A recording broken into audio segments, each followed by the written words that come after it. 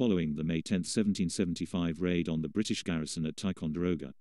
The men known locally as the Green Mountain Boys became folk heroes. The raid has been characterized as brazen and bold. Accurate descriptions of the inhabitants of the New Hampshire grants. These men had been involved in a 10-year dispute with New York over land rights and had used intimidation and violence to defend what they believed were their rights. Based on this success, the Continental Congress recommended to the colony of New York on June 27, 1775, that they raise those called the Green Mountain Boys as a regiment of infantry. The New York legislature authorized the regiment on July 5, 1775, to be raised as a battalion of 500 men in 7 companies. The Assembly of the New Hampshire Grants, in electing officers for the regiment, shut out Ethan Allen and made Seth Warner the commander. A large number of the men involved in the raid on Ticonderoga joined the regiment, forming its core. The regiment was fielded in September of 1775 and assigned to Brigadier General Montgomery's wing in the invasion of Canada.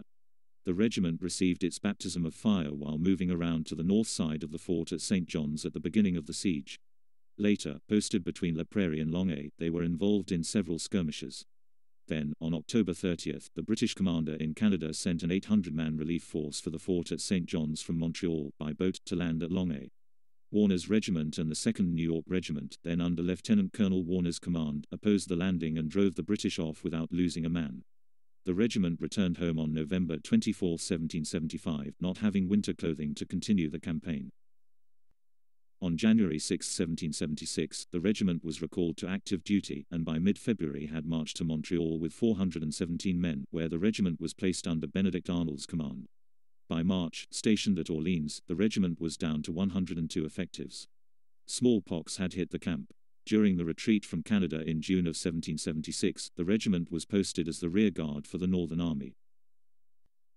On July 5, 1776, Warner's regiment was reauthorized by the Continental Congress as an Extra-Continental Regiment. Being classed with the 1st and 2nd Canadian Regiments and the German Battalion, it did not fall under the jurisdiction of any state legislature. A large proportion of the men and officers of the newly reorganized regiment were veterans of the Canadian campaign. By June 1777, the regiment was posted in the vicinity of Fort Ticonderoga and Mount Independence, where elements of the regiment conducted scouting missions on the Vermont side of Lake Champlain. 2nd Lieutenant Wheeler and 5 other men from the regiment were killed, and 11 others wounded when elements of Brigadier General Burgoyne's forces engaged Fort Ticonderoga's picket lines on July 2, 1777.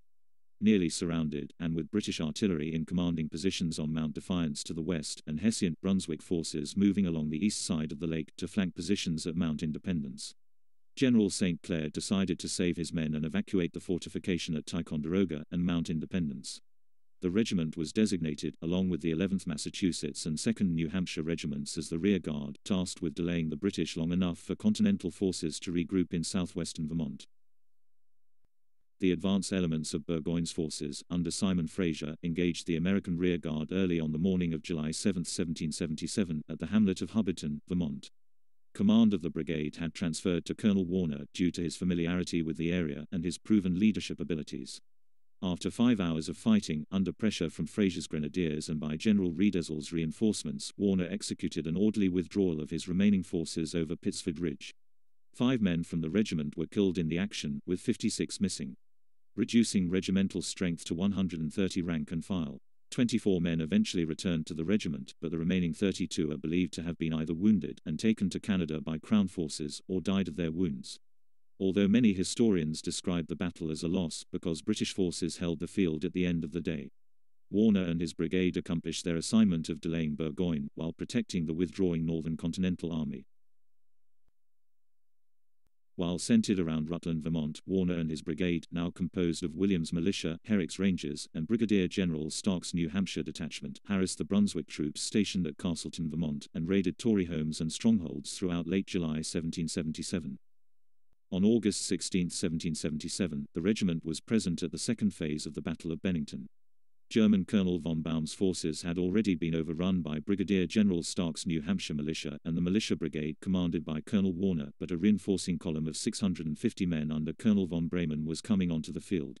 With the militia dispersed, looting the prizes of their victory, Bremen's force was driving back 4 companies of Herrick's Rangers, and was on the verge of snatching victory from the jaws of defeat when Warner's regiment came onto the field. The regiment, now numbering 200 men, attacked the German line's left flank. stopped them. Then, along with Herrick's Rangers and other militia that Stark was able to rally, drove the Brunswick forces back. As darkness fell, the Germans retreated. The morning of September 18, 1777, a force of 1,400 men, led by Colonels Brown and Warner, under General Benjamin Lincoln's overall command, attacked Mount Independence, Fort Ticonderoga, and the portage connecting Lakes George and Champlain. A series of engagements continued through September 21, when they were finally forced to retreat under pressure by Brunswicker reinforcements. Despite the withdrawal, the regiment destroyed wagons and bateaux necessary to maintain the British supply line from Canada down the Champlain Valley to Stillwater, New York, where the bulk of Burgoyne's army waited.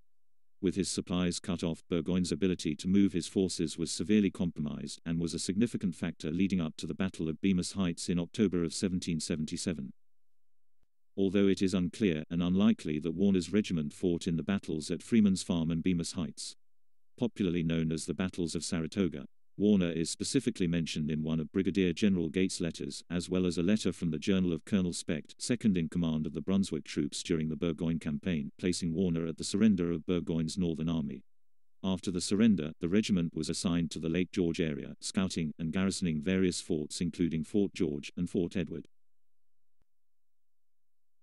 Additional Continental regiments, like Warner's, were having trouble enlisting recruits during 1778, as many of the states were paying additional enlistment bounties to new recruits for their own state lines.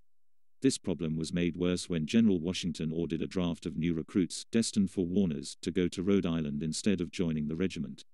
Political interference from New York with Vermont's attempts to fill the regiment was also a problem. The regiment was involved in several skirmishes during 1778 and 1779. The only significant one occurred at 14 Mile Island on Lake George, where the regiment lost 7 killed and 7 captured. The regiment's major and 2 company commanders were lost in this action. The regiment's final engagement was at Fort George at the southern end of Lake George, on October 11, 1780. The garrison commander, Captain Chipman, sent a force of 50 men under Captain Sill to investigate a report of 40 or 50 British in the area. Instead, they found 800 British and Indians. With no other options available, Captain Sill attacked. In the ensuing battle, Warner's lost 15 killed and 15 captured, the rest fighting their way out. Short on food, and lacking sufficient force to defend the fort, Captain Chipman surrendered his post and 56 more men from the regiment went into captivity. Warner's regiment was disbanded by order of General Washington on January 1, 1781, as part of the Continental Congress overall reorganization of the American Army.